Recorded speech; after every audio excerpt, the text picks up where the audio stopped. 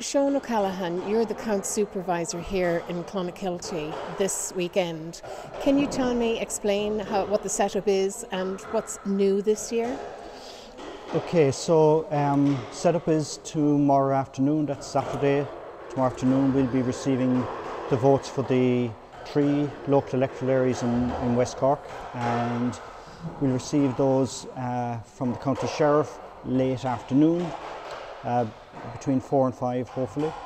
We will then commence the first count, and the first count will probably take the rest of tomorrow evening into very late tomorrow night.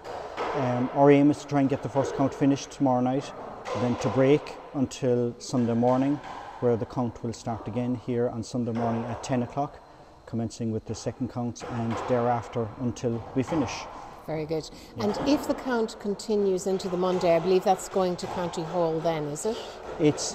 No, it will stay here. It is okay. Only if a recount arises that we'll move to County Hall. Oh, that's excellent news. Yeah. And Sean, you also happen to mention that you have a new screen system here. Can you explain what's happening? That's right. I suppose different from past years, we have screens here for the public and for those interested at the bottom of the hall, which will show the results coming in from across the county, and similarly the results as they're being notified here, they'll be broadcast in our count centre in County Hall in Cork and also in Mallow. Very good.